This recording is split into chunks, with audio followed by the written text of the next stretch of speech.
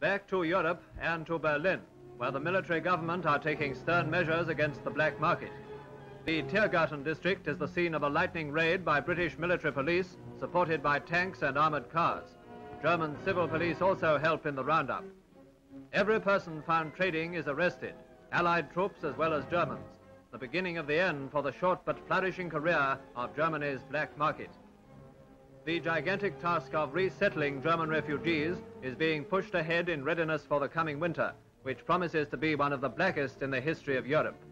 Many thousands of civilians are collected in the British sector to be returned to their hometowns. In the Spandau area, the same organization deals with the German soldiers as they stream in from Eastern Europe. At the transit camps, they soon get fires going, both for warmth and for cooking. Cigarettes are a thing of the past, so herbs are collected and the leaves dried for smoking. At last they reach the railway and board one of the empty food trains returning from Berlin. From the opposite direction comes a train literally covered with still more refugees bound for the capital, another headache for the authorities when they finally arrive.